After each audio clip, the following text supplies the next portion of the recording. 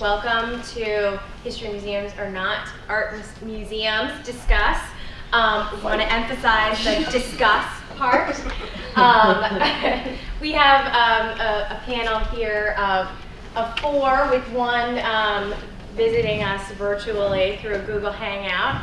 And I think what all of us want to talk about is some of the differences that stem from disciplinary differences in interpretation of objects and content between history, art, science as a discipline, and then how that can affect, obviously it certainly affects interpretation in a physical museum, but then how that translates to the web.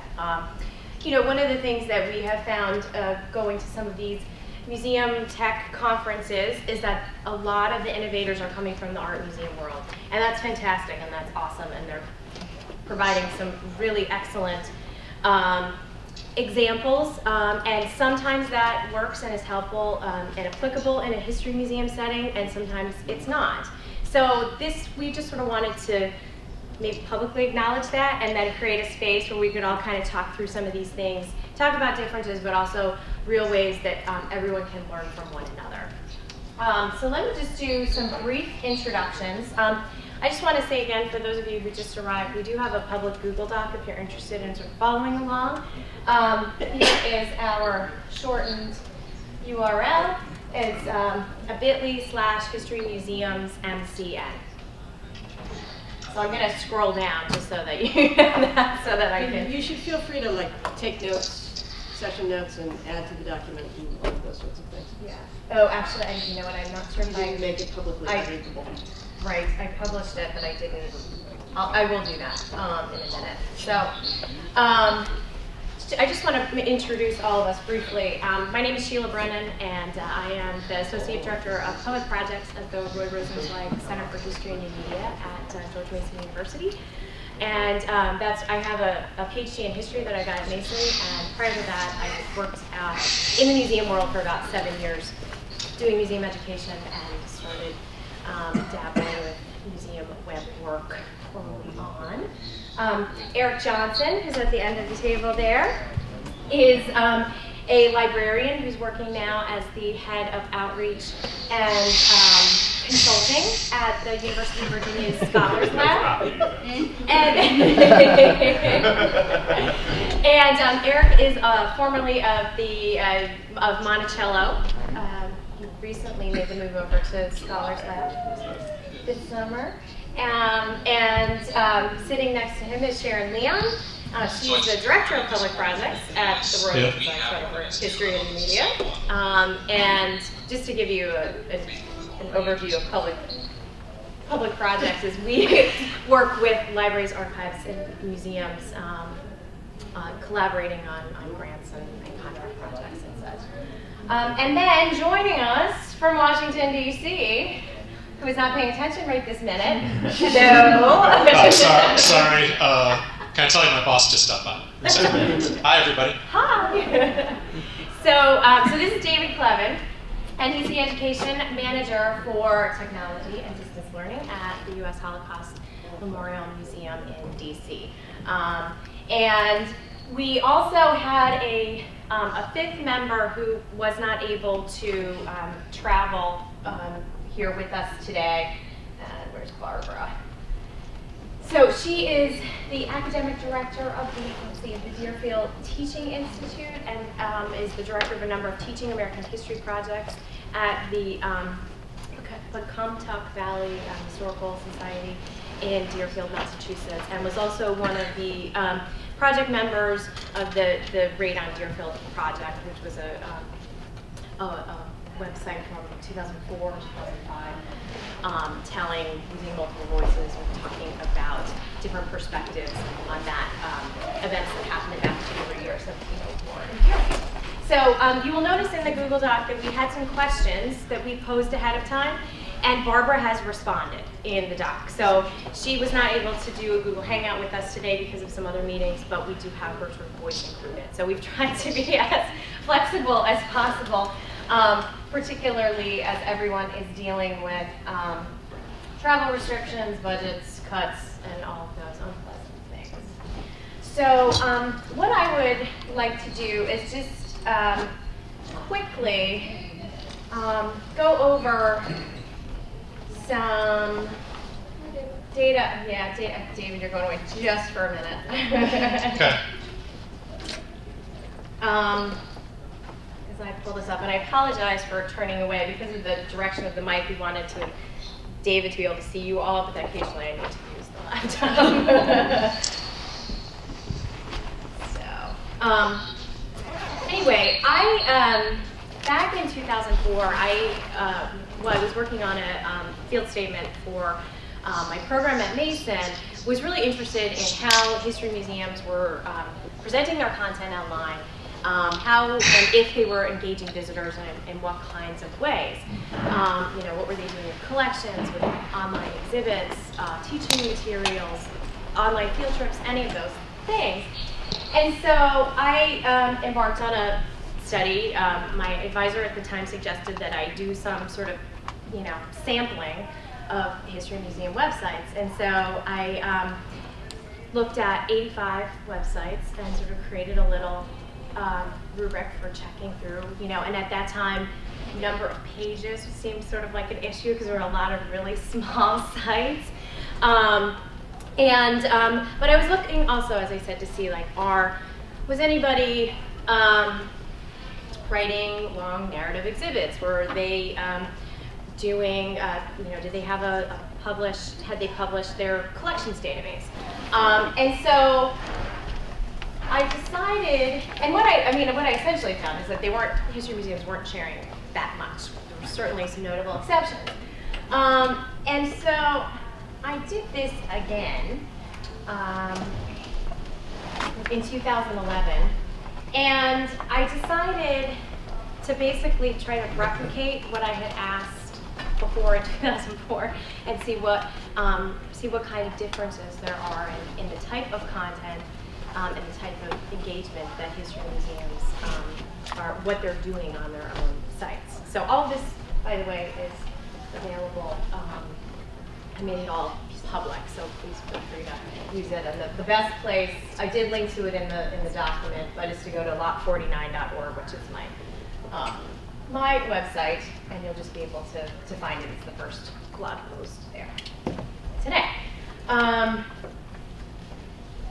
So I've broken it down into sort of content types, collection access, teaching materials. I added a social media presence for 2011, which didn't really exist in 2004, just to get a sense of, again, I wasn't necessarily interested if museums were on Facebook, sort of, but I was more interested, are they using Flickr, are they using YouTube, and in what ways are they making use of free tools?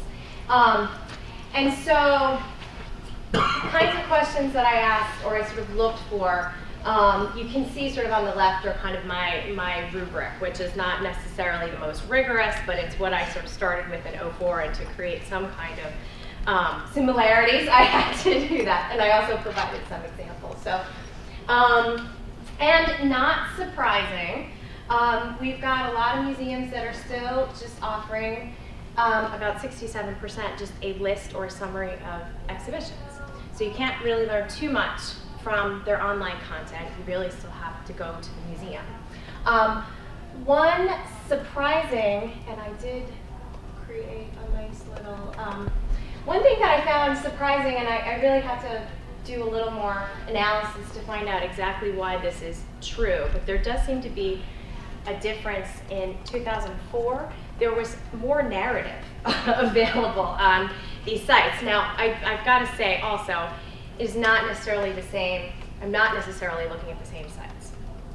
I took, for 2011, a list of members from American Association of Museums who identify themselves as history museums, and there were 1,700, 1,100, I can't remember now exactly how many there were total, and counted down 10, so we started with the first one and counted down 10, so it was a representative sampling. What's that? 1,200, 1,179. 1,200, okay. And occasionally there were some sites that didn't have websites, museums that didn't have sites. So I just sort of moved on to the next one. That didn't exist in '04. AAM wasn't sharing their member lists then, so there was another site that listed all kinds of history museums, and that's what I had used. So again, all that, I published all of that, so you can kind of go through and you can do your own analysis, and in fact, I would encourage it. Just briefly, I don't want to spend too much time on this because I know this is something that you all can do on your own, is that the availability of collection databases has increased quite a bit. Just scroll up here. If we go to collections access. Before there were only a handful. I mean, still now there were at least 20 museums. There were 20 museums that I surveyed who provided a nice search of their collections. And again, I didn't do any rigorous analysis of the metadata associated with all of those collections just because of the sheer volume of what I was looking at. But again, the fact that it was there is, I think, an important step. What I feel is still missing, and I'll talk a little bit about later, is some context around all of those collection objects. And briefly, in terms of teaching materials, what is available? You know, about 70% of museums are not offering anything other than a list of educational programs, public programs, and contact information. Again, there are some notable exceptions. There are a few museums that are doing some online, they're doing web conferencing, or they're doing other sort of online field trips. But still generally, not much is available for teachers. Again, notable exceptions. There certainly are plenty of history museums that are sharing a lot, but in terms of looking at the entire scope of U.S. History museums, there's not a lot there. Social media presence, just really quickly, you know, we've got about more than half museums are on Facebook, but still about 42% have no presence whatsoever. Again, I didn't analyze how exactly how they're engaging. I mean, it's sort of like most of the time it's public program related, which is fine. That sort of becomes a marketing tool in some ways. But I also noted the combinations, which I think are kind of interesting to look at in terms of where museums are. So Facebook seems to be a starting place when they're jumping in. And some are on Facebook and Twitter. Some then also have a blog, or they might just have a blog and Facebook page, or and some are on YouTube, some are on Flickr. But there are fewer museums using Flickr as a place to share digital images and photos, and that I was a little surprised at. And you can look at that. I do have, this was just, my general site info was more just a comparison that, like, now pretty much everybody shares visitation info, whereas in 2004, it was about, you know, only 66% had, like, how could you actually get to the museum, which seemed sort of surprising to me then. I'm glad to see that's changed. And then you can go through and look at, this is the spreadsheet I used when I was collecting everything. So it's, and I have not cleaned it up too much. You know, so there still are some notes, but, you know, please feel free to go through and look at, you know, this particular snapshot of the History Museum web in 2011. So, I think now would be a good time to sort of jump into, we're a little bit behind, into our first question of the day about how do disciplinary approaches to history, art composition for sciences affect interpretation on-site and offline? So I'm going to hand it over to Sharon. Very good. And if there's anything you want me to pull up, or if you want to just... It may be that I got the big elephant in the room. The first question is that there are disciplinary differences, and that we need to acknowledge them. And my feeling on this, after now close to 10 years working in collaboration with libraries, museums, and archives, but specifically history museums, is that there is, in some ways, because art museums have had this tendency to be so much further out ahead than history institutions, that we have taken them far too literally as a model of what we should be doing and what we should be building. And I would suggest that maybe the thing that we should be doing is going back to the cognitive science about how people learn history and how people interact with historical items and objects, because if we're going to take the approach perhaps of an art museum and put our collections database online, the major danger is that the public learns to interact with that material purely as aesthetic objects and not as contextualized items in history. And Sheila's suggesting that there's a variety, a wide range of metadata associated with those objects. But I would say that there's a lot of good resources out there that might guide us in cognitive science, and one of them is a set of materials produced by the National Academies around 2000, 2001, 99, called How People Learn. And it was a set of studies that really spent a lot of time trying to figure out exactly, and it focused actually particularly on K-12, but that's absolutely applicable to lifelong learners, and focused on some things that we already know, and that is that people come to historical questions with a lot of preconceptions and prior knowledge, and if we don't meet that prior knowledge where it is and then build content around it, we make no impact whatsoever. And so in order to do that, we've got to think about the kinds of activities and inquiries that historians actually engage in, that your curators actually engage in, that your experts actually engage in on a regular basis, and present that type of address of materials to visitors so that they learn to make a meaningful connection with that material, the material that we carefully frame for them, so that they can then begin to transfer those disciplinary things towards material that might not be framed so well. And so I'm thinking, in these respects, that the primacy of sourcing for historians is utmost, and that's probably in most cases not the first thing that a visitor to a digital site does. They look at the object. But any of us who are practicing historians look at the object for a couple of seconds and then go, who made this, and where, and why, and when? What was the context of creation? And then we go back and read closely and carefully.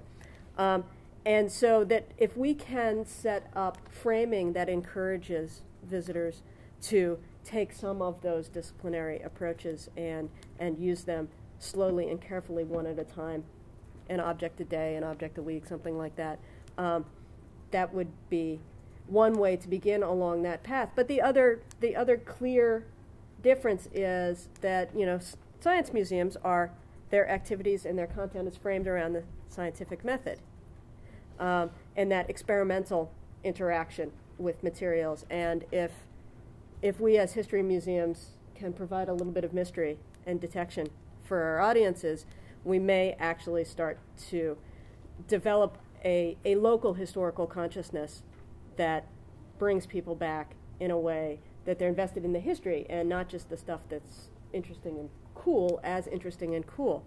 But the other thing is that our institutions are repositories of great knowledge. That's my phone. I apologize. The march of technology. Oops. Wow. It's been a really long time since I've had that happen. I very rarely even leave my ringer on. I apologize. We try not to do that in the museum. But we know that our institutions hold a tremendous amount of context knowledge that we have to find a way to share with our visitors, because if we don't address their preconceived notions with some additional content, we're not going to unseat those preconceived notions that may not be terribly well founded in data. But I think that a goal of making the cognitive approaches of historians visible to visitors so metacognition for visitors, will actually provide an investment in our content and our institutions in a way that art museums have already figured out how to do. Art museums have already figured out how to frame their content so that it is important to visitors to engage in careful looking and careful interaction with the aesthetics of the object. And so before we start to build, before we start to create, if we can identify the threshold concepts of our discipline and bake them in, we'll have much more success. So that's my feeling on that.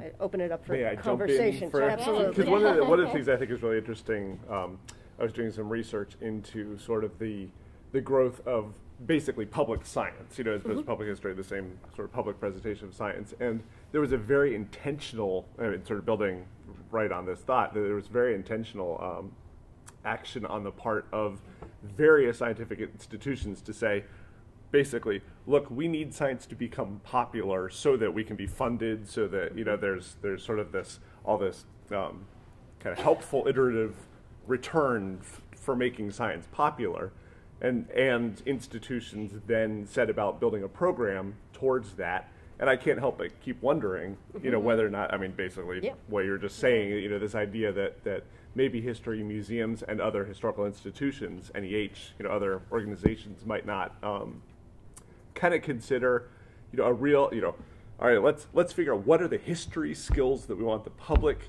to have, and how do we want to make history popular so that we never lose, it's not just about funding, because of course what they want funding for is for the educational possibilities that ongoing support allows. And so I'd love to see that. It's not that history is not popular. Right, absolutely. Every time we turn around, there's a new sort of history detectives genealogy show. There's the history various kinds of history are popular, and we probably need to take a much closer look at what is appealing about those shows. And I would argue that what is appealing about those shows is the inquiry, is the actual act of doing and participating in history.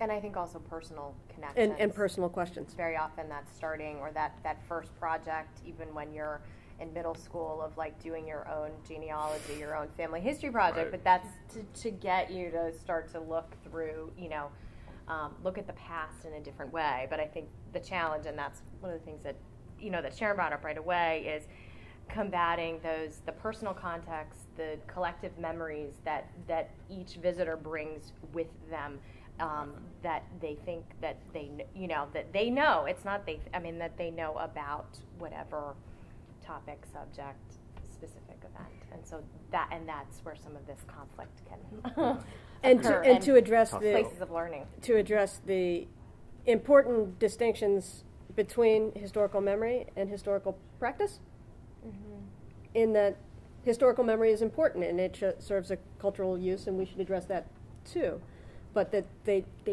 aren't the same thing. Yeah. Any of you all have thoughts on that? Yeah. We will have time at the end, too, if you want to mull everything over, but we figure we might as well take a couple of questions. So, Mia? I tweeted as well, but I thought one of the things that popular history shows do is they set up a really strong narrative. It's about storytelling. Right. It's that kind of clear takeaway that even if you're not following the question, you've got a clear path that you're going down. You're just kind of led by that, and you can choose to be more or less actively engaged with it, but it makes it more accessible because you don't have to be as actively engaged. Right. One of the things I find troubling about that aspect about those programs, though, is that it's unilinear. And that's something that we actively as historians reject, that there is one story and that there's one cause and that there's one perspective. And so that if there's some way that we can find a balance presenting multiple causality and multiple perspectives and, God forbid, historiography. Scary word. Yes, yes. Yeah. Well, so this brings to mind, and I also tweeted mine out. Good. But I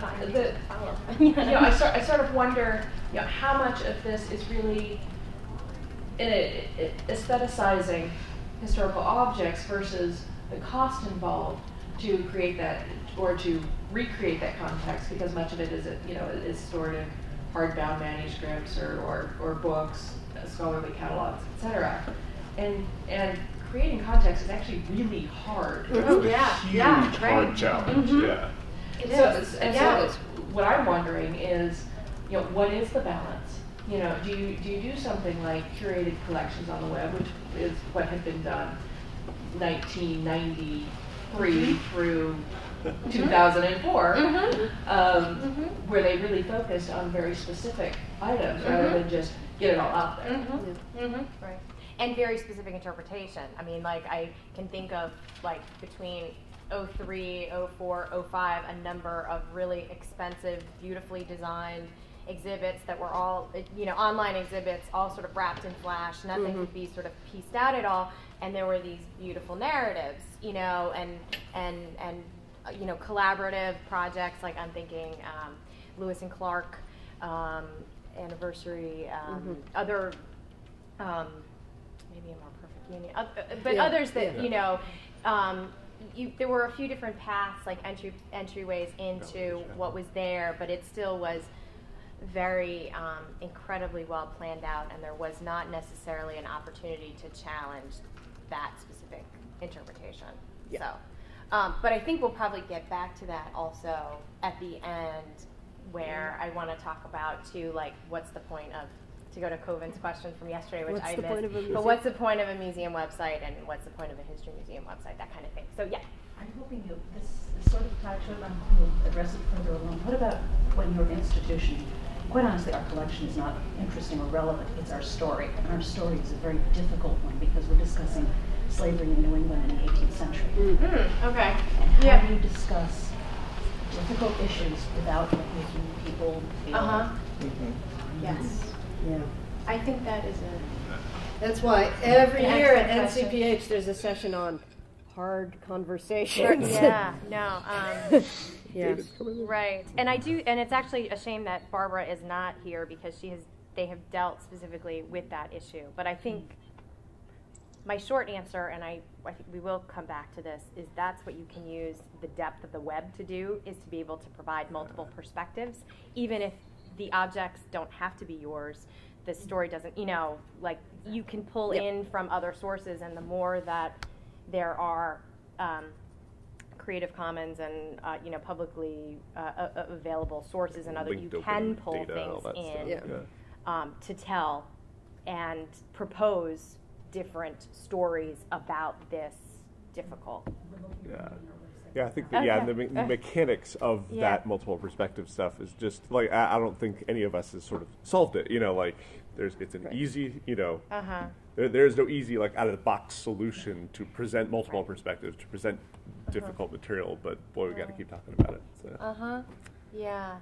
So I think that this ties nicely into our next question, which is for you, David, which is, all right, here we go. How can digital media introduce museum visitors to the process of history making? So we talked a little bit about that in sort of the cognitive sense and some of the science applied. And David, why don't you lead us off? Okay. Can folks hear me okay? Oh, yes. Yes, we can. Perfect. All right. And I think that also earlier, if I post stuff in the chat section on Google+, can folks see it or not? Let's see. All right. Give it a try. I don't know where you're. He's actually virtually generated. In the chat section. Yes. Yes. Yeah, Great. Yes. Okay. Cool. Also, can I just say we've created a little hashtag. I'm sorry, I meant to say that. Yeah. Yeah. Which is just HMNAM, so history museums, not art museums. HMNAM hashtag. Yeah, so All right, if you want to excellent. leading to that. Yeah. So I'm probably keep my statements brief simply because I'm in a cubicle, which means that all my neighbors can hear me, so I'm kind of self-conscious about that. But also because I'm really interested in the discussion here. Most of our focus here at the Holocaust Museum on trying to engage folks in the process of history making online has taken place in the context of, I'd say, 3 projects, one of which has been a rather intensive pilot project, which we are launching pretty much right now as a more formal project, and that's the the Children of the Łódź Ghetto Memorial Research Project. And then 2 others were projects that came out of our marketing division in the last year. One called Remember Me and one called the World Memory Project. And they all take a very different approach toward engaging folks in the process of history making. Probably the one that is least connected to actual history making per se is Remember Me. And I hope to share these by showing it to you on the screen. However, it's not working on the computer I have right now. Remember Me, I'm pretty sure you can access simply, if you want to on your own computer, at this URL. So I'll test it out right now. Yeah. Yep. Is it working for you? Yep. Yep. And I Good. can, I'll open it up for, sorry, my head.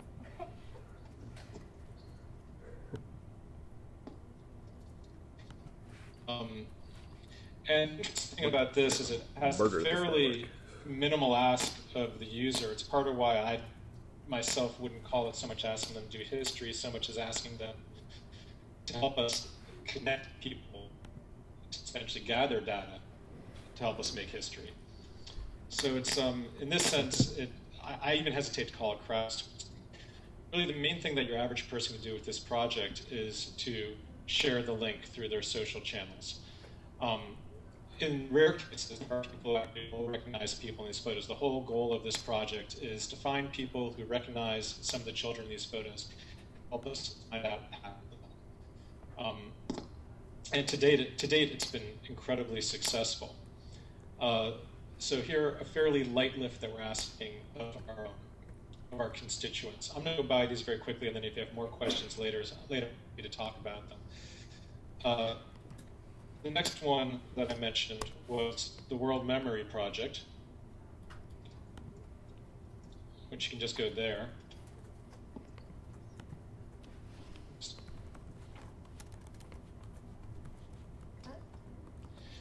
And this one is something that we launched in partnership with Ancestry.com.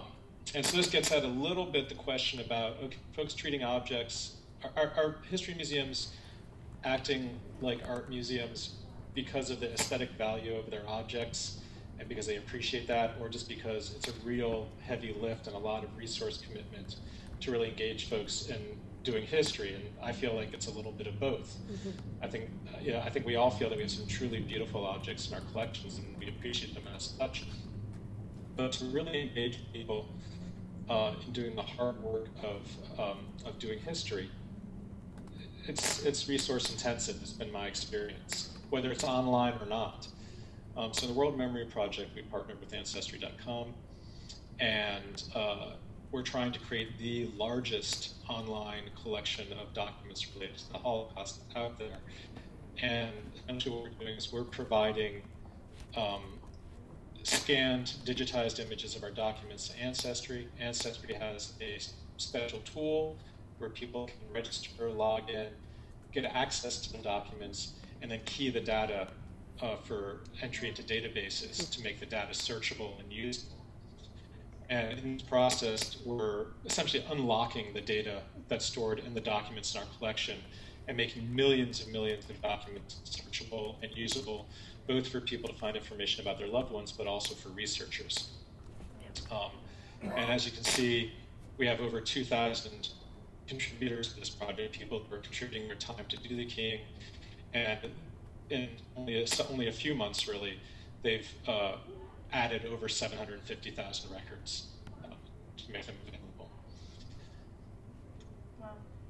So again, is this making history? Is this really doing history? No. I mean, in a lot of ways, this is still basically people doing the grunt work of history, right? They're going, they're looking at documents, we're giving them access to primary sources, but really what they're doing in many ways is data entry. So the pilot that I mentioned earlier is this, and this is the Children of the Łódź Ghetto project. And actually what I'm going to try to do, because I think that this could probably be more consistent to me, is, and because Google Plus allows me to do this, but won't let me share my screen, I'd like to show you a short YouTube video. Okay. And we'll see if it works. Okay. So I have to click over to YouTube? Or are you just going to, what are you going to do? He's going to try to share it. I'm going to try to click over to and then Is that working? Yeah. It says I'm going to switch to YouTube within this screen. So give it a second.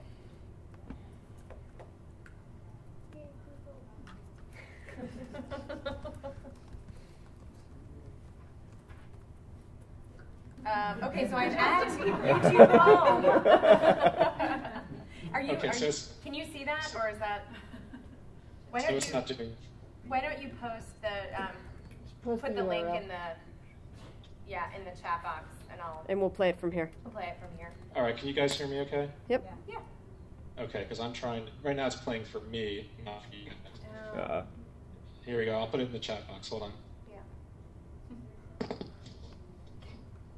I can't get it to stop playing for me, which is kind of annoying. Probably just going to open up a new window. Yeah, that's okay. Do you want us to show the whole thing? Yeah, I think it's only like 2 minutes or 3 minutes long.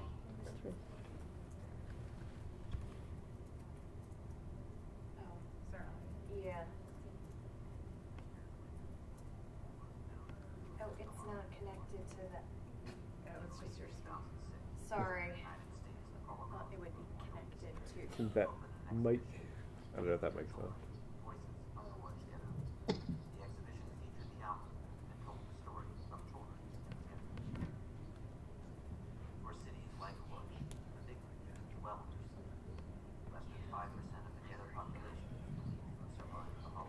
We'll put the link in the doc. For individual answers. What happened to these children? What did they experience during the Holocaust?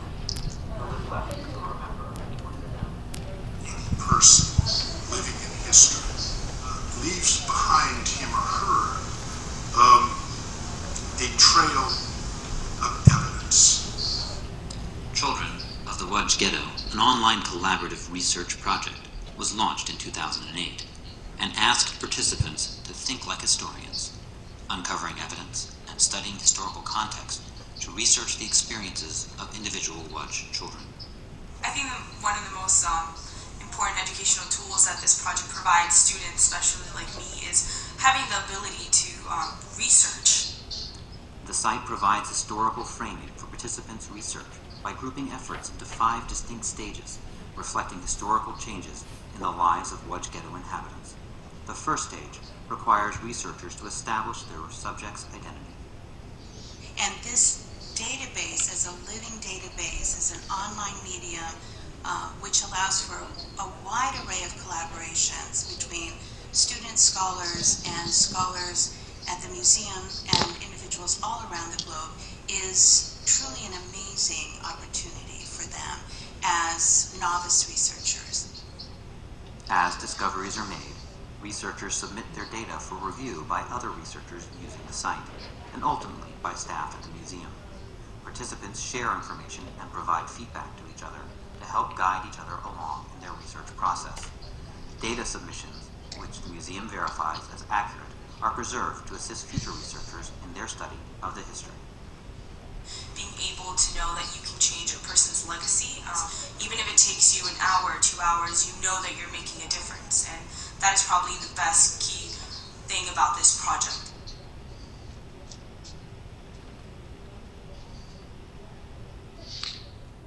Okay, is it over? Yeah. All right. So I wanted to show that to you. Oh, now I'm getting an echo. Weird. Probably because I had to mess with a few things here. I'll turn this. Okay, I think it's okay. Is that better? Yeah. Okay. Thanks. Sure. So just a few points. You may have noticed when you watched that video, hopefully you were thinking, yeah, that's nice. That sounds like a lot of work, because if you listen closely, the museum has to verify the data that people are submitting before we're willing to put it in our database. This is not a pure, uncontrolled, wiki-style crowdsourcing project. And as a matter of fact, when folks do the research, we're providing carefully defined fields into which they're entering their data. And I hope that you'll visit the site and tool around in it. You'll notice that it's currently very text heavy. So when we talk about aesthetics and about objects, this is inherently about data and information. And one of the things that I was really nervous about it. I thought, oh God, who's going to be interested in this? And what's fascinating is seeing that the kids who realize that this is real, that they really are helping us find out what happened to people and helping everybody to better understand the historical record, really, really get it, and they really like it. And one of the most heartwarming anecdotes I had just from this week was that there were we added a feature to the site where if someone really demonstrates that they are producing good research and providing good feedback to other researchers, we added a tool so that we can elevate their status to expert reviewer, and then they can review other people's research. It still isn't top level tier review. That still goes to museum site admin, but it takes some of the pressure off of the museum site admin to give immediate response, because we know that if the community is giving feedback to each other, we don't have to get it out immediately, which we never will do. So at the same time, we were looking at game theory and the idea of leveling up and the idea of trying to help people get motivated to go to another level. And we knew this was a way to do it. And so this week there were 2 kids from George Washington University who we elevated to expert reviewer. And when we notified the professor said, oh wow, that's amazing. These kids are when it comes to writing, to their writing skills and written communication, they're two of my worst students in that area, and I'm so excited that you've found something that they can really demonstrate their skill in and excel in, and it was just a really wonderful moment. We're constantly looking for ways, though, for people who are using the site, not only to test theory, but also then to synthesize data. When the site first launched, information was sort of fragmented. You'd have a student's name, a birth date, an address, but you didn't have the pieces all put together in a narrative. And so we added something to the site where users could do that. And we're concerned about that feature. We're concerned about whether people will use it effectively, about how we handle version control, and about whether it's perceived as accurate and authoritative or not, because it doesn't go through the same vetting process as the individual pieces to data. Okay, why don't we just throw it out to the crowd just for a couple of quick comments, and then we'll probably come back to some of these similar questions at the end. How about anybody in the audience have immediate questions or things that you're doing in your own institutions to engage process? I'm sorry, I couldn't hear that. Oh, that was just me asking if folks had activities of their own in their own institutions that they're doing to engage audiences in practice. Yes? I'm from the Virginia Historical Society, and we have embarked on a new project, actually just launched in September, called Unknown No Longer, and we are skimming our manuscripts collection for slave names, extracting those and putting them into a searchable database where users can go in and search for their ancestors and find out information about their owners, the plantations, their occupations while they were enslaved. And that has been a very successful project for us, and we've only skimmed the surface so far, but it reminds me of what was just presented. That's great. We'll add that to the Google Doc. Yeah. Thank you. Great. So, anybody else? John? I just want to throw out there, it's really interesting to me. I'm with historypin.com, which is kind of a massive public history project. In this space of doing history, and what that means to the public is a really interesting question. And I feel like with this kind of thing, we're starting to blur the line between crowdsourcing and social networking, where that difference of contributing to history and the work of history, but then contributing your own history and your own memories, and how those blurred lines is creating a really interesting dynamic space and questions for history museums particularly. It's an interesting thing, because we also frequently on this site, with increasing frequency, we're having children of survivors coming to the site and posting information about their parents. And it raises an interesting issue for us, because we require that most users provide source for their data, provide documentation. And so when the child of survivor says that their parent was in a certain place at a certain time, then we're always going to sort of challenge other members of the site to try to find converging data to help us confirm that information. And it raises important questions for the users on the site of how do we know what we know? And how many sources does it take? And is there a qualitative difference between memory 60, 70 years after the fact, or oral history, and written history, which also is fallible. Records kept during time are fallible as well. And it's a lot of fun watching them struggle with that. And we struggle with trying to justify when is something possible or confirmed. What does it take for a piece of data to be listed by the museum as confirmed? And I don't know that we've defined it as well as we would like. Yeah. I think this is actually an excellent time to segue into Eric's question, which is about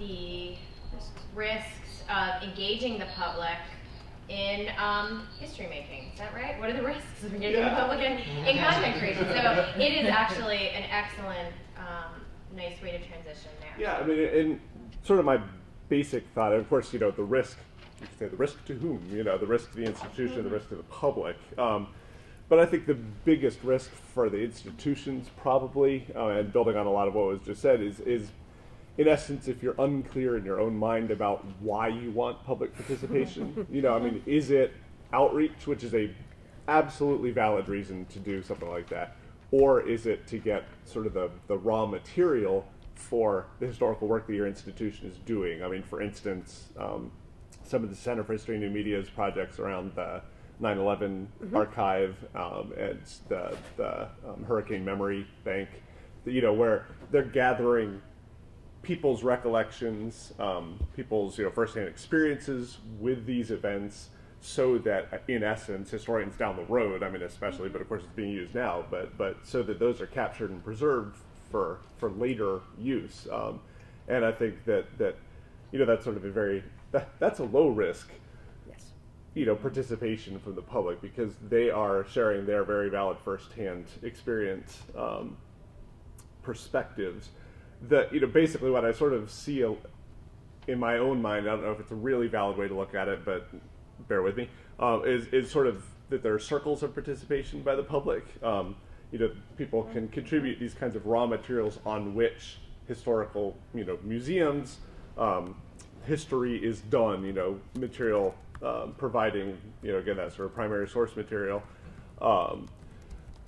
Another circle of that is sort of public reaction to things that your institution is doing, and that can be anywhere from just participation on a Facebook page, where they're just sharing their own opinions and perspectives about stuff that you've sort of put forth, or again that you may have gathered, and mostly that's what I'm thinking is sort of the opinion side of reaction, or I just want to share my experience. That's sort of the community building in a lot of ways. Another way, another circle is sort of this helping with almost the curation work, and so that sort of feeds into some of this transcription kind of work, and especially the stuff that Perry and Ben were talking about the last session. The labor side of things is part of that, and then also these things that sort of have come up at a couple sessions that I personally term, and I mean I sort of used a couple times now already, but these communities of passion. I mean, whether it's the genealogists who want to weigh on things, whether it's the train spotters that are so happy to help you identify this random little part of late 19th century railroad tie or something, that there are people who have such really interesting esoteric knowledge that they want to share with people who care about that. A museum is a great place to gather people's passion, and to have those groups jumping in, giving their expertise. I mean, of course it makes sense to vet that kind of thing. Like, you can't just assume that just because you're a train nut, you're correct about every aspect of train things, I mean, but that's a great place to start, and I say train nut with great affection, because I mean all of us are nuts about whatever, enthusiasts, I mean,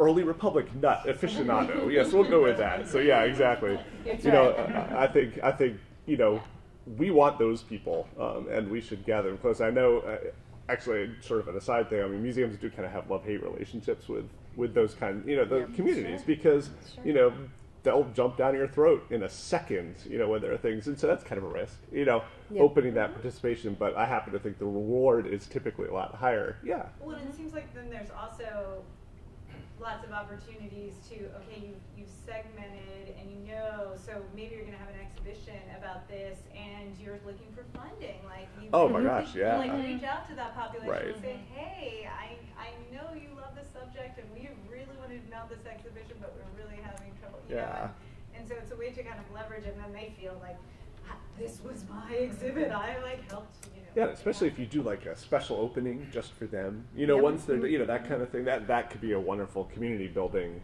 you know, aspect to all this stuff as well. So yeah, I mean, I think that's totally right. I think the biggest sort of the challenge is when you're really, and I'm stepping into dangerous waters here. If you, I'll just jump in. I mean, if you're asking the public to really help your institution interpret things, you know, because that becomes really hard. You know, curators are already, you know, for instance, struggling enough with that kind of question. You know, what kind of perspective should be put forth by the institution? You invite the public, absolutely should be part of that conversation. And this is where, like, my risk is that my bias is towards public participation. You know, I want that to happen as much as possible. But I also recognize that there are times when that becomes really hard because you can't have a million perspectives in a single exhibition or online product, and so it's hard to get that that balance again. I mean, we all keep talking about balancing these kinds of forces that are at play, you know, and I sort of want to speak against the, you know, single voice kind of, you know, curated, you know, one historian's perspective on something, because I don't, you know, again, I think that's very well understood at this point that that's probably not the soundest history in the world to do that side of things. So again, you know, I'm looking for balance. You want the expertise of the institution, of the curators, of you know, museum educators, balanced with help from the public, and that help can look many different ways. And then I guess in terms of, you know, risk for the, I don't know that there's a lot of risk for the public in participating in museum stuff. I mean, yes, certainly people do get, you know, when I worked at Monticello, our Facebook page was a great online community of people who incredibly passionate about all kinds of aspects of Thomas Jefferson. You know, whether, like I said yesterday, whether it's gardening or architecture or his political philosophies or the day-to-day life at Monticello. You know, but boy, he's also a divisive figure, can be tough, you know, and what was great was our online community did a wonderful job of basically kind of monitoring themselves. I mean, it's very, very rare that we ever had to delete any comment anybody made, because typically people would throw something out, other people may jump on them, but it died. I mean, like, it dies down pretty quickly. Every once in a while there's somebody who's just sort of straight up hateful, you know, and that's something that you have to be you know, kind of aware of. So yes, and so you have terms of service that allow you to do things like delete people's comments if they have to. You're a meanie. Yeah, exactly. Yeah, I mean, you know, we always drink this philosophy of sort of, you know, attack the post, not the poster kinds of things. And so if people post, you know, attacks on individuals, that's pretty easy to delete. I mean, they're like, that makes sense. But again, I'm sort of wandering now around this whole idea of what's risky, you know, what's risky for the public. You know, I believe that there is not a lot of risk in that kind of thing, so it's kind of funny that I got that question. Yeah, but I like it. So, but you guys. How about any other comments or maybe risky situations that are things that you have tried that have not gone as well as you had hoped, or that, you know, you have a few members of the museum staff are excited and others are reluctant and angry. Yes, or not. Mine's more sort of a question to do with crowdsourcing, but on the perception of crowdsourcing. Because right now we're seeing it as a great data source and those sorts of things. But what about in 20 years' time? I mean, is there an expectation that you will look back at this crowdsourced data and use that for interpretation? in a different way, as in this was how this would be interpreted by the public, and therefore it becomes a primary document. Exactly. Oh yeah, no, I think that there's great research to be done down the road. Yes. You know, yeah. And that's exactly, I mean, that's how, like, you know, when we are approaching our sources, we approach them in different ways and apply, you know, I mean, there's always, you never just take one source, you know, you're always comparing and sourcing it with other things around it so that one object, one set of comments doesn't exist on its own. Yeah. You know, like an oral history is a fantastic, you know, primary source, but the oral history doesn't stand alone.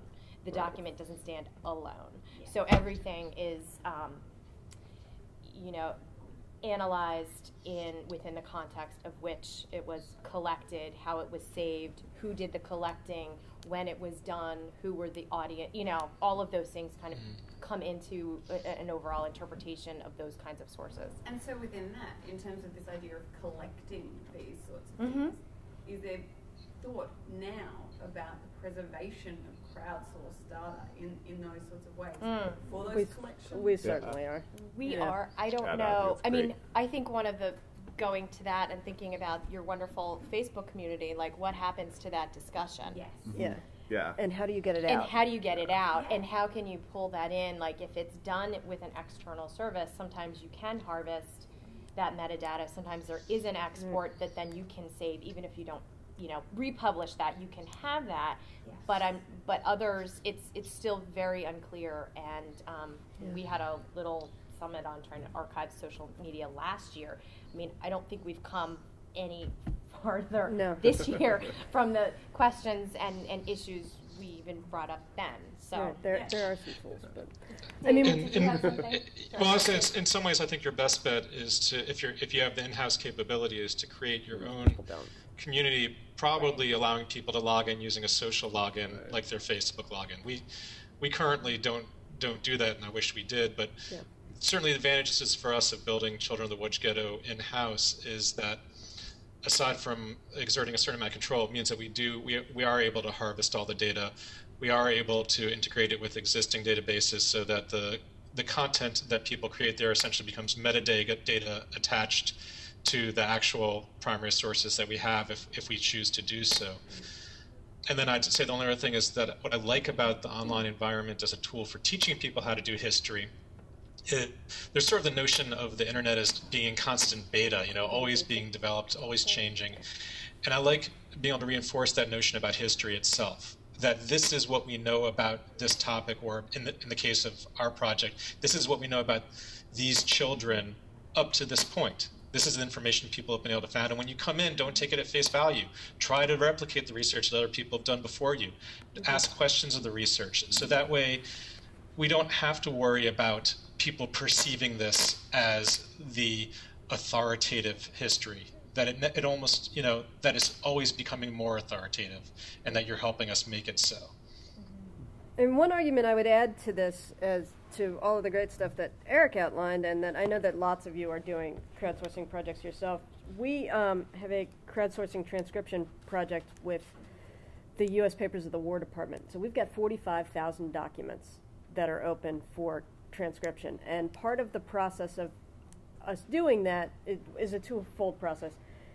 First, we're trying to improve our search capacity because these documents are never going to get transcribed. We're not going to have the funding to do it, so we're not doing transcription in a way that we're creating a scholarly edition. We're not going for formatting. We're not going, you know, we just want the transcription.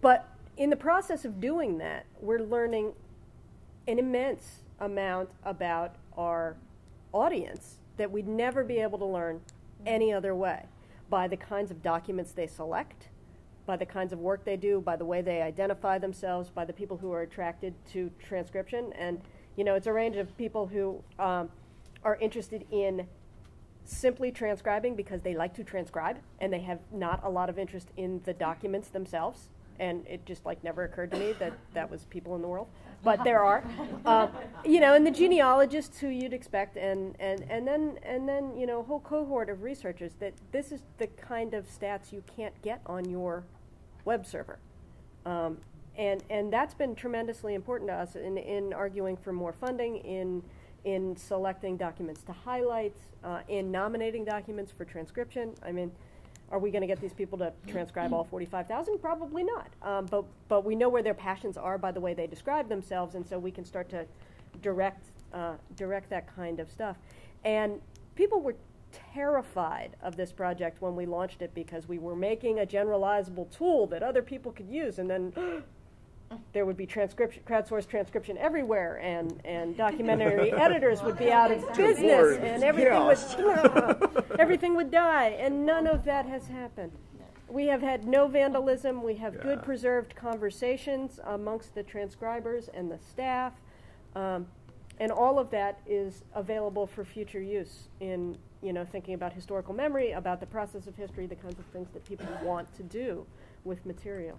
Have those people self-identified themselves in those ways? Yes, so we get this little form like name, email address, zip code. Tell us why you want to transcribe. And that is the extent of the form. That's it. That's all we ask for. And tell us why you want to transcribe. They feel in some senses like they have to justify why they need to be allowed to transcribe. And so we get paragraphs of description of their background and their research interest. And so by the end of the year, I hope to write up something really interesting on the folks who want to participate, because we have had no idea, other than where they came from on the web from our normal sort of Google Analytics kinds of versions of what they were looking at. Is that a required field? No, it is not. Username and email are the only required fields. What percentage of people are filling out that?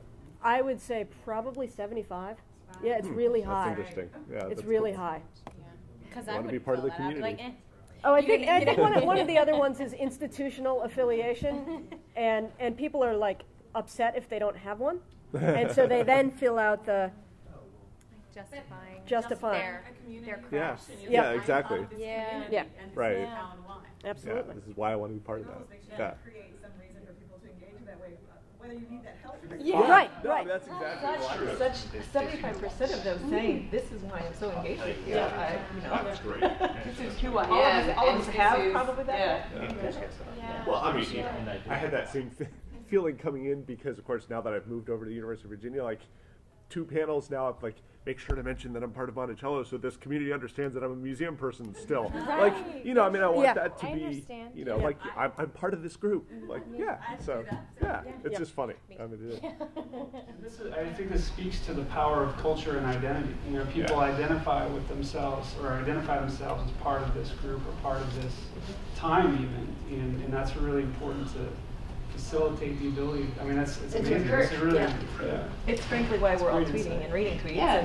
We're all exactly. so engaged. And it legitimizes your experience. It says, I actually have the ability to comment on this. I have the ability to say something reasonable in this context because I am legitimately part of this community. Right. And that's what feels other people. We had the good luck to get a little bit of national press before we launched this project, and I started to get this flood of emails of people saying, please let me know when I can sign up. And I was like, where did you all come from?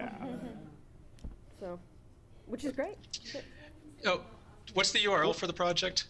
WarDepartmentPapers.org. Yeah. Did you ever consider not asking people to sign up? No, we didn't, because the way the tool works, it's a wiki. It's a wiki that plugs into any content management system, and the way that wikis get spammed, we just decided we could not allow. So we create an account for each person who signs up. The sign up comes in, and a staff member then creates them account, and they get an email. So they do have to log in to transcribe, because anybody who's run an unmanaged wiki before, why. Yeah, it does not take very long. And the way the tool works, you can configure it anyway. If you wanted to open one up and not have people sign up, but we kind of, we wanted the data. And I'm surprised at the degree to which we've gotten the data. And is actually sort of building on that question about the 75%, is there anybody that seems to be basically providing fake data? I mean, I hate to say it, but I would think leave not. it. They leave I've it never blank. had that experience. They leave it blank, but they don't falsify it. Yeah, or they're a fake name or whatever. No. Yeah, they just don't fill it out because it's not required. They just. And we've had no vandalism. Right. None. Same with us. Do you have multiple people then transcribe the same document to? Sometimes. To do for that checking? Oh, well, we have an editor that goes and then second passes them. Yep. So I think this is all kind of then leads up to our sort of final question that really is for everyone to kind of get back to the big question of what is the point of a museum website? What's the point of a history museum website that might be slightly different than, you know, another genre of museum site? And I think that, you know, I'm going to like sort of answer this in a number of questions, sort of pulling together some of the comments that that we've all made here today. You know, can we realistically offer or target different audiences with perhaps different types of history work? You know, Eric was talking about these different circles. Can we? Are there ways that we can more easily invite the public in to do some of our public history work at different levels, from sharing a personal experience to something like transcription, and then, you know, the harder level, which is the contextual interpretation level. Can we also use our websites, and should we be using our websites to engage the public in difficult subjects that may not work depending on what your mission of your museum is? I mean, that's gonna depend on an institution, but could that be a safe space? Can you create a space for that sort of discussion, or create perhaps in your design in, say, you know, if you have a special exhibition on, you know, slavery in New England that distinguishes, you know, some sort of like an online label copy where you have, I don't want to say like, you know, green, blue, yellow, and orange, but some sort of way that distinguishes like different kinds of interpretations. So we have, you know, our curator's interpretation here. We have, you know, this historian who is not affiliated with our institution sort of interpretation here. You know, a student or, you know, an advisory board member or someone else. Like, are there ways that we can use some of the advantages of the web and new media to kind of create some of those layers of content that draws on some of the basics? And I guess in this sense, I would not say, you know, across every bit of a site, but perhaps, you know, as targeted. And also, are there ways that both, you know, Sharon and David were talking about of creating some real instructions, if you will, for teaching historical methods, historical thinking skills through digital assets and through like doing some different kinds of history work through some of the sources that are available, but also in a way that will encourage and teach users, doesn't matter who they are, about sourcing and about comparing and about, you know, pulling in secondary interpretation and then forming, you know, with trying to answer questions, historical questions, and coming up with an answer that is not necessarily the answer. Yeah. So anyway, I want to throw that out because I think everybody probably has some ideas, and we also have come up with and shown some excellent examples, but, you know, this is not... we have institutions of different sizes. History museums are the most numerous and tend to be the smallest. You know, they're even in looking at AAM's visitation stats, you know, the median number of visitors to history museums is the smallest, and they're the largest group of people. We've got a lot of small institutions out there that are sort of, you know, and they may not be struggling, but they're, you know, they're doing a lot on a shoestring.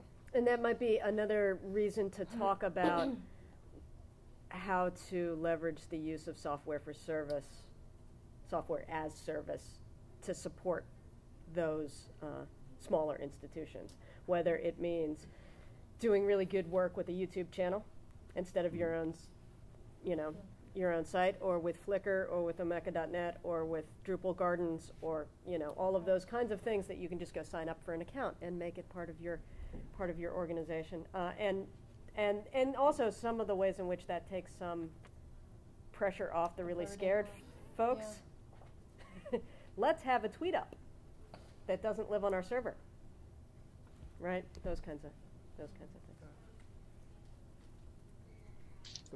thoughts from you all? I just wanted to add, when you mentioned TweetUp, it made me think really one of the first quasi-crowdsourcing experiments we did at the Holocaust Museum was essentially a TweetUp, and it was a live tweeting event. And we had only about 8 people. A lot of them were museum people. And it was essentially a crowdsourced tour of the architecture of the museum, where it was the visitors' interpretations of the architecture that was being pushed out by the visitors themselves to their own followers, as well as to the museum's feed. Fantastic. We reached a lot of people with only a handful of folks participating, and we chose something that we knew was safe, that we were comfortable with people interpreting, which was the architecture. So if you're looking for an easy way to start, you could do worse than that. Yeah, that's great. Oh, it was just, I was kind of curious about your thoughts on barriers to participation, which is partly why I asked about registration, and he's asked about magnets, so that's fair enough. But and my previous research had been on using games to lower the barriers to participation. But there are also times when you want the barriers to be there. So absolutely, yeah. I mean, I think it's a really important question, and we try to make things as easy as possible.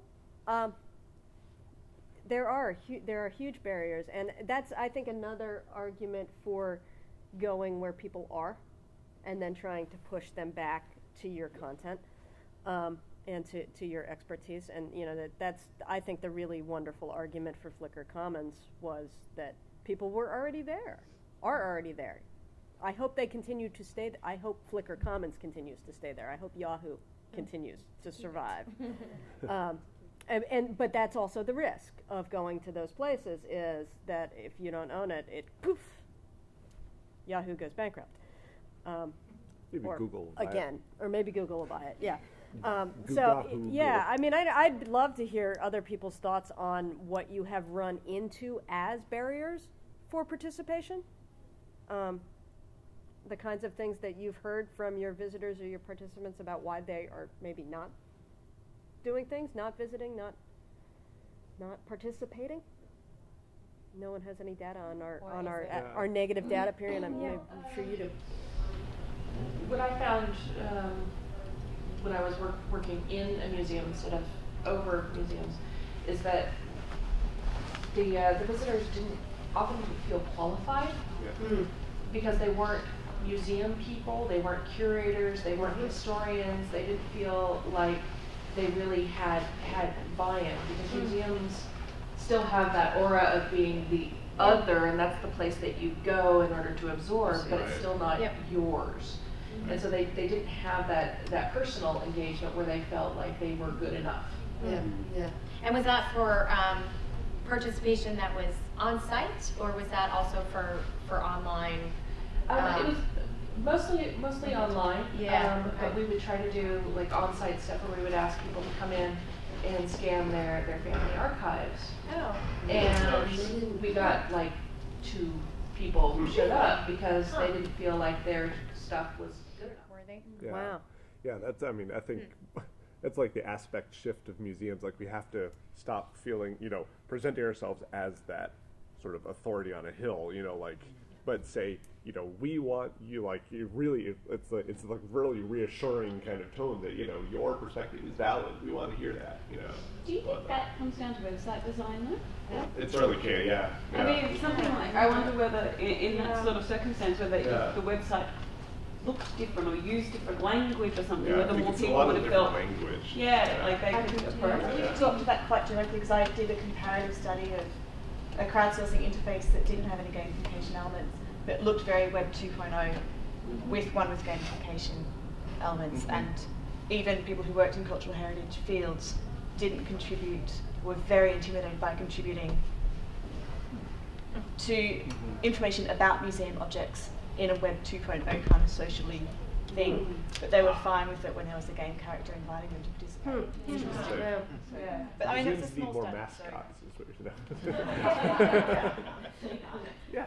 There's also a study that the IMLS is currently funding at Michigan State that's looking at facilitating dialogue and online museum environments, and they're sort of looking at, it's based in science centers, but it would be really interesting to see how sort of that model could translate to history centers. So they're looking at Science Buzz at Science Museum of Minnesota, which is really sort of structured and built on its own platform, and then they're looking at the work Beck Tench is doing at Museum of Life and Science in North Carolina, which is a lot more sort of distributed across platforms where people tend to already be, but that the museum has sort of less control over the architecture of. And it would be really interesting to sort of look at the models they're developing of how museum staff can create community in the science space, and then sort of see how that might translate, to history museums. But to Perrian's point also, there's another IMLS funded study from a few years ago about museums as really, museums and library websites as really truly trusted online resources for the community, and that's from like 2008. So a little bit before we were all sort of really getting into crowdsourcing to the degree that we're talking about it now. And it makes me wonder if, if we do have that sort of, if there is that base level of trust, and maybe that's sort of the barrier to getting people to want to be involved because they don't trust themselves as much as they trust us, which is, a nice problem to have, but how do you, overcome that? We've been having this conversation for a really long time in and around DC, as I'm sure you know, with the Smithsonian 2.0 conference and those kinds of things, and I have fundamentally argued for really, really a long time that is a function of design, to be able to clearly differentiate between the public and the source of, dare I say, authority, momentary authority, that we have to pay really, really, really careful attention to that in a way that we haven't yet. Yeah, I think it's a degree of intentionality that we haven't quite all wrapped our heads around yet. I'm actually in an archive in an art museum. And so we've been sort of trying to find some ways to expose the archives, through this art culture, and talking about also giving people these tools to understand, ways to approach art. But I'm more concerned about how they approach the history of art. Yep. So we talked about a digitization project where we then let users contribute to a sort of vocabulary or a dictionary of terms, so that maybe we provide sort of the scholarly or the standards, and then allow people to sort of contribute their kind of public understanding of what those terms are, so that we get at some of our goals of educating, but also allow them to engage with us and with each other through the site. So that's great. Yeah, thank you. I'm just going to say about barriers to participation. We've been doing tweet-ups and we've actually partnering with NASA, and they've done an incredible job of building this huge community, which can, space tweets, but they've spawned off their own culture and community of websites and all sorts of things. And I really think they're a strong group that could actually build things in a crowdsourcing sense once you've engaged them and gotten that excited. There's pros and cons to that community, in that some people can feel intimidated to getting into that community. But once they do, they're really great advocates for your organization and can basically take what you want to do and spread it out. So I think that's a really good approach that we're looking into. That's great. Yeah, sorry, I just wanted to go back for a second to your discussion about separating out the user-generated content very clearly from the curated content. Are there people that have kind of successfully run a program, successfully meaning just getting a lot of content contributed, and then is there any kind of reporting on what the results were? Was there good things to say about it, bad things that did they feel it confused the visitors? Is there any sort of I don't know that there is, and maybe that's the next thing that we need to study. Certainly we participated in an archive building project that was dispersed first and then tried sort of half-heartedly to engage community contributions. It was the Bracero History Archive, and so it was built by professionals first, curators and historians, but in conjunction with community organizations. And so all of it is it's all user-generated content, but there was sort of professionally taken oral histories. And then we opened up a collecting portal, and we did sort of nothing not really a lot to support that collecting portal, and the response to it has been as enthusiastic as our support of it. And that's just you know, like the grant was over, thank you NEH, and we had no staff time and we had no staff money. But it was in a physical exhibit too. There was like at the yes, at NEH, and there was a traveling physical exhibit, and it included there was a workstation. So that folks could contribute from. But the way that we did that is that, you know, we did, you know, different font, different color, different, you know, this is user provided content that has not been curated. Is basically what we said. It was, you know, has not been, the metadata has not been created by a curator or a historian. It was collected from the web. And that seems very clear to me, but we didn't sort of follow up with user studies, is I guess the. Great to have some use cases that absolutely to know if, you know, even if there's problems, just to know where the pitfalls might lie, so that we could go forward. Because a lot of it, I think it is convincing the staff and the management, the administration. Right, absolutely, and you need to have the metrics to do that. And so, there's an IMLS proposal. Right. So I just want to, we're getting pretty close to the end of our session here, and I just want to sort of, again, throw out, I don't have an answer to this, but I am sort of wondering, have we moved sort of past this time where we can do the kind of intense online exhibition at a history site that really does incorporate multiple voices, that uses, it was a, you know, 2 or 3 year IMLS grant. This was not like something that was put together quickly. And I'm not saying that this is necessarily the best format, and it's, you know, but it's been recognized by the community as a successful site. And it is in fact, and it was like, I think, all released as well. They made their sort of code available. But the idea of having 5 distinct groups and voices with different interpretations of a what some people see as a controversial event and other communities do not see as a controversial event. You know, a raid on Deerfield is spoken from the perspective of the folks who were attacked at a specific point. You know, but there was of course a history of conflict among English, French colonial settlers and Native peoples who were living in this area. So you've got one way of dealing with a controversial topic. And again, I'm not saying that this is necessarily the only model, but I am sort of wondering, like, can we get back to a point where doing this kind of interpretation, maybe for a permanent exhibition or something that is available online to not only demonstrate the complicated nature of doing history, but also engage the visitor by looking and a little bit of modeling to say, look, we don't have one answer.